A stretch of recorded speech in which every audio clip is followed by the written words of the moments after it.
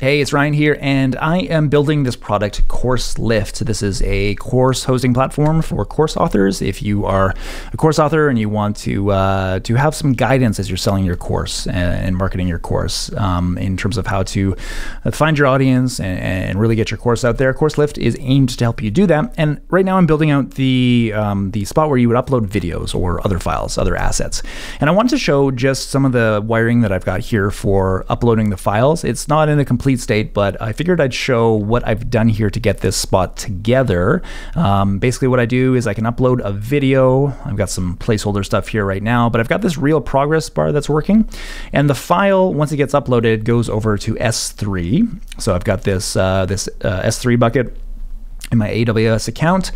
And once the file gets uploaded to S3, there's a background job that gets kicked off to send the video over to Muse.ai. And Muse is a platform that takes video content and does some AI stuff on it. And allows you to do things like search through your videos by text, and it will transcribe your videos. It'll give you the text of the spoken words of your video in text form.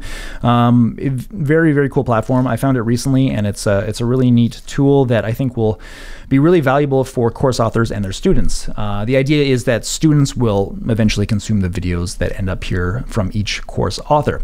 So I wanted to show some of the wiring in case it's useful. I've got this React application, and this is a Redwood.js application.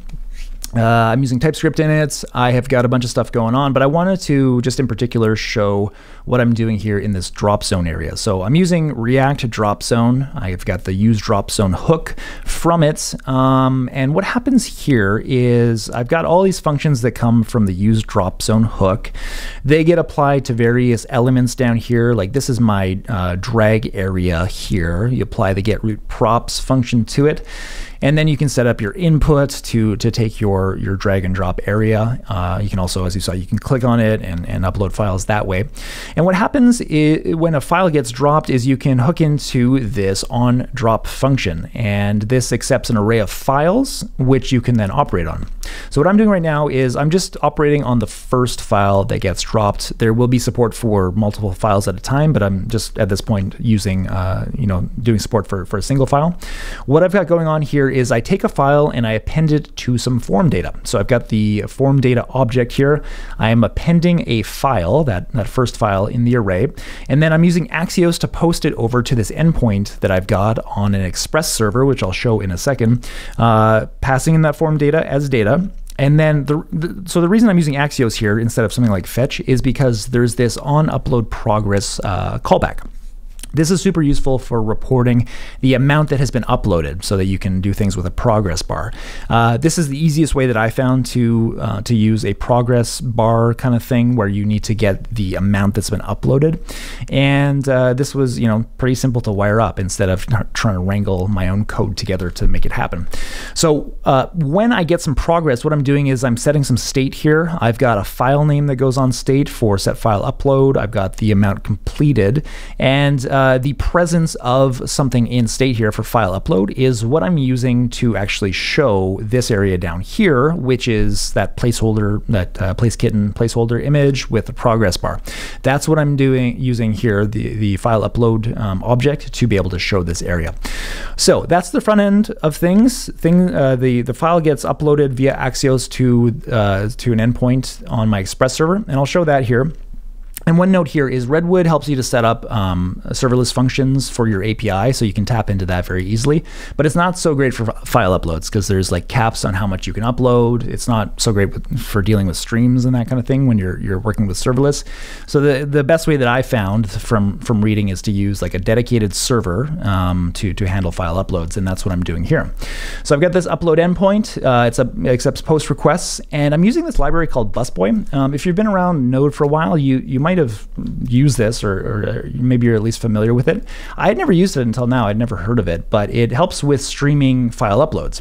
So what happens is with Busboy is instead of taking at your endpoint the whole file, let's say it's like a gigabyte or 2 gigabytes or something, that's going to chew up the memory of your server very quickly. Instead, you can use Busboy to take parts of the file at a time. You can stream your uploads. And that's what we're doing here. So this file here that comes through, if you did like file.length, you would see many instances of how many bytes are coming through at a time. So it happens in chunks. And that's really useful for freeing up the memory on your server. Once I get the file, I upload it to S3. So taking in the file as parameters here, I can then send it over to S3. Once that's done, I can add a job to my queue that I'm using Bull for this queue. So Bull is like a message queue for Node. It's very good. You can add jobs to it and then process them in the background.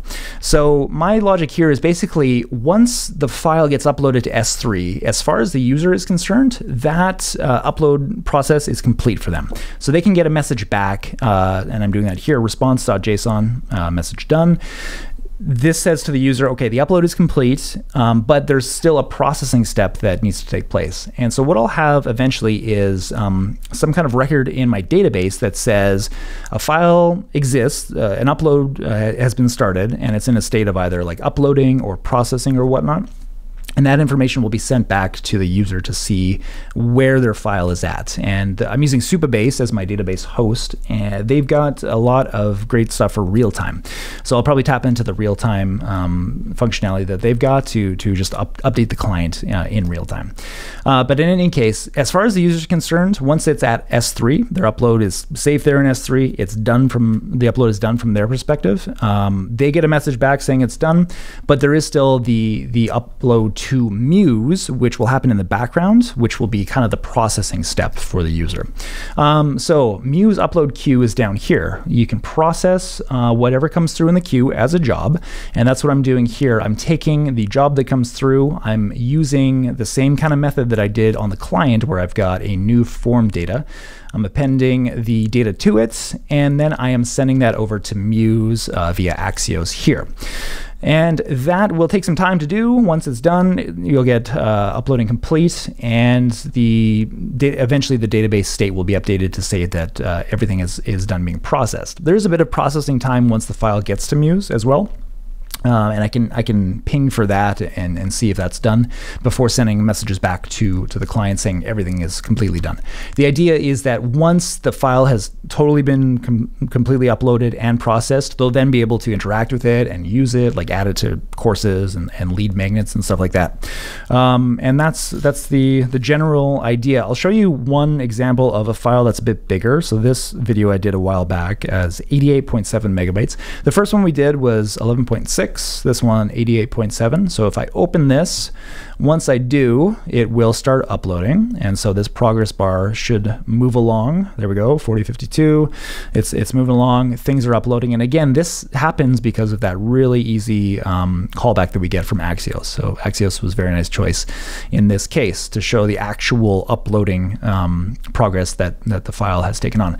Once we have uploaded it, we should get it here. Cascading deletes is the upload that went through to S3. It should now be on S3. Let's check over here.